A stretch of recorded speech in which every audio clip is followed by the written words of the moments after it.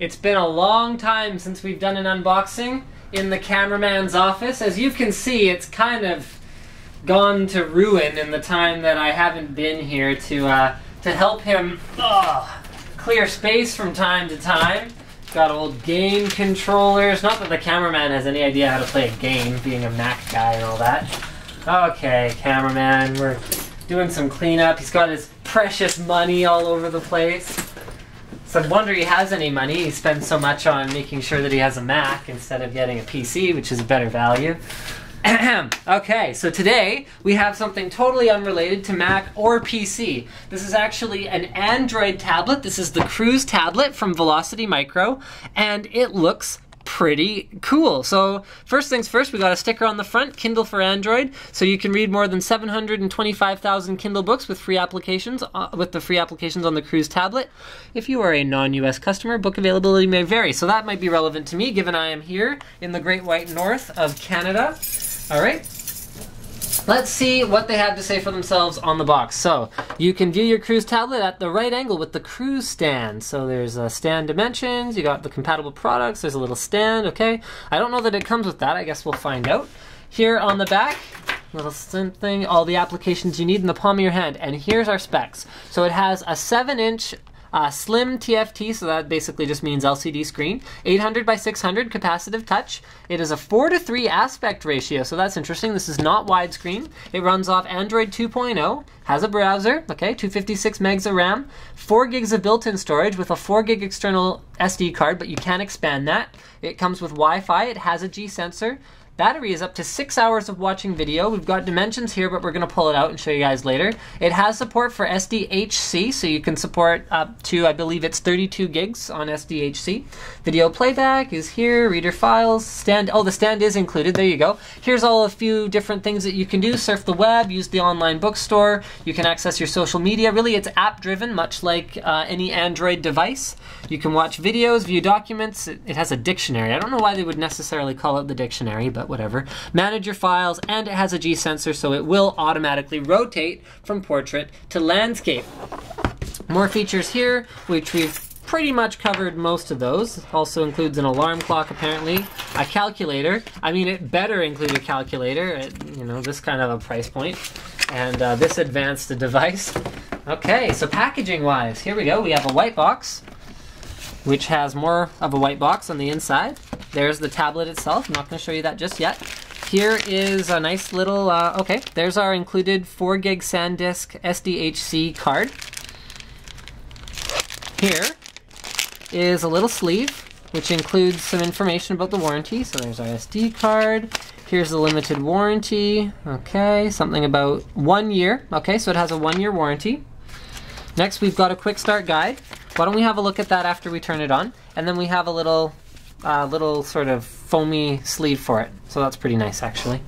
All right, here's the little Cruz stand, so you can use it at the correct angle. All right, and then we have a charger.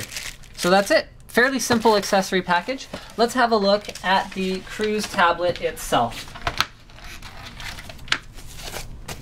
It's got a little bit of a heft to it, but it's more of a feels solid weight than a feels heavy weight, kind of like the iPhone 4. Like the iPhone 4 is heavy, but it's just heavy because it's like feels solidly built. So I'm going to go ahead and try and find the power button, which is here. So let's wait for it to power on while we show you guys all the other buttons. So we've got reset, check it out, USB, that's something your iPhone doesn't have. Okay, there's our SD slot, so that's your expandable storage up to 32 gigs. On this side, we've got volume controls up and down. We've got a little bit of Cruz branding going on there. Moving along to the bottom, we've got a headphone jack, some kind of indicator LED. We have speakers, which are built right into the bottom here, as well as our power in. And then on the other side, nothing. So it's got a fairly clean overall look to the outside of it. On the back, you just see a little Velocity Micro logo, Cruz tablet. You got your serial number, as well as some FCC, you know, it complies with part whatever of whatever. Here we've got Android booting up now. And why don't we wait for it to boot up and then we'll be back. And yeah, it's not quite booted up yet.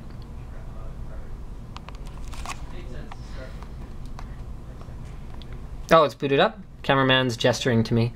So I guess we better do that. Oh, look, there we go. So the screen is right away, nice and vibrant. I'm gonna see if I can find some, I think here is settings, yeah.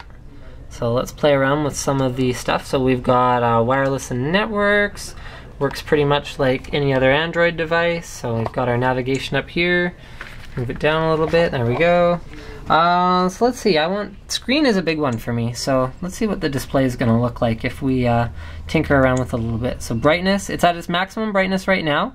It goes all the way down to here. So I'd say sort of a happy medium is probably right there, around 35 to 40%.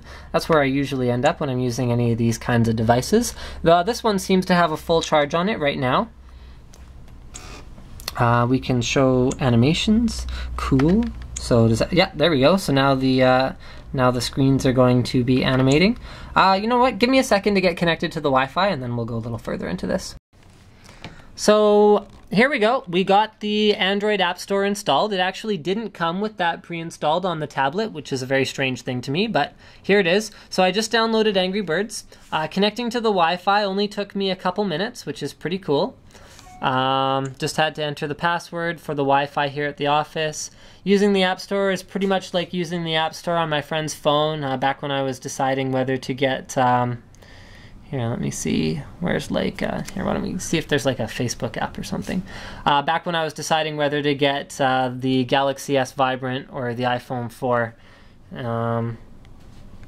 Although the cameraman did bring my attention to the fact that Android 2.0, what this guy's running, is not really that similar to the Android that is running on the phones that are out there right now. It's slightly more up to date. So this is what there is for Facebook. Why don't we just have a look and see if our Angry Birds is done?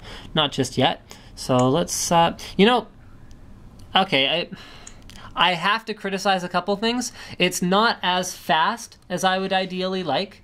It's not quite as, the screen's not quite as bright as I would ideally like, but it's got a lot going for it, and that is that the price is really low, so this thing is less than 250 bucks at retail. It does have the agreement in place with Amazon where you can use it as a Kindle ebook reader, so that makes it puts it down in that ebook price point where it becomes a very good value proposition. And you don't really need the speed for those kinds of applications. So here you can just sign in with your Amazon credentials. Okay, so why don't we go ahead and check out Angry Birds here. See how well that runs on this little tablet. Of course, that's what I would care about, right? Do I want to install this application? Yep. Okay, we'll come back once it's installed. Okay, we weren't able to install Angry Birds. What I've discovered is that App Store is not actually like the Android market that I'm familiar with, so it doesn't have some of the same good stuff in it. We did find a YouTube app though in the Cruz App Store, and there's also a Facebook one in there. So let's see how well the YouTube one works. I'm just running one of my own YouTube videos. This is a 720p video. Yes, it is high-end, and I mean very high-end. Okay, let's see if there's a way to run this in higher quality. I'll be back in a minute. So we were watching it in horrible quality. Why don't we watch in normal quality? That might help a little bit. Yes, it is high-end, and I mean very high-end. Graphics. Okay, a little bit. Unboxing time. Again, this is the Radeon HD 6990.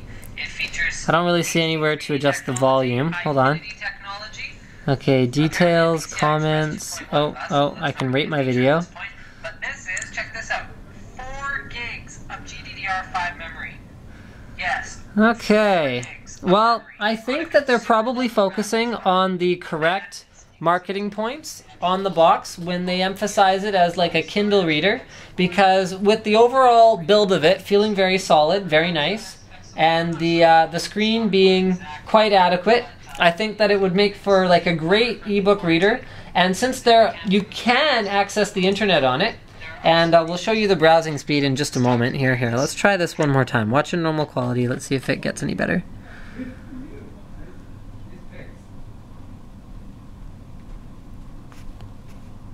Oh, it's probably buffering right now.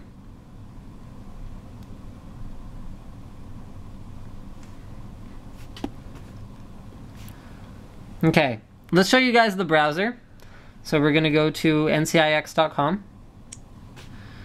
Okay, press home. Okay, we got a browser. ncix.com. Let's go there. Oops. Okay, let's try that again. ncix.com.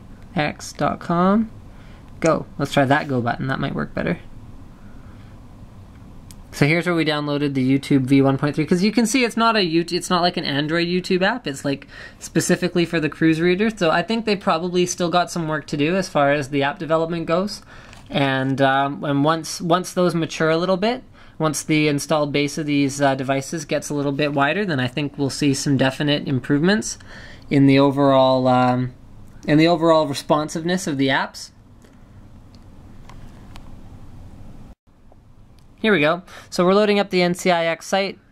Oh, you can double tap to zoom in and zoom out. So that's kind of neat. I'm going to go ahead and I'm going to check out the forums. You can see we've got St. Patrick's deals going on ncix.com right now.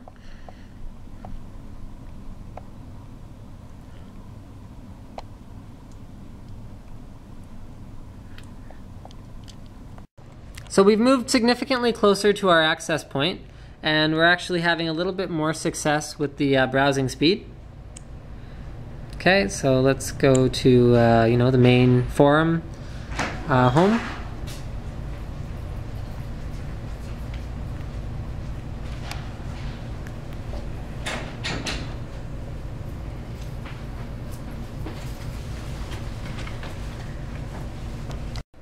So basically, I think the conclusion at this point is that as an e-reader or for checking email, actually this is pretty unbeatable for the price, but I wouldn't expect to be doing any heavy lifting.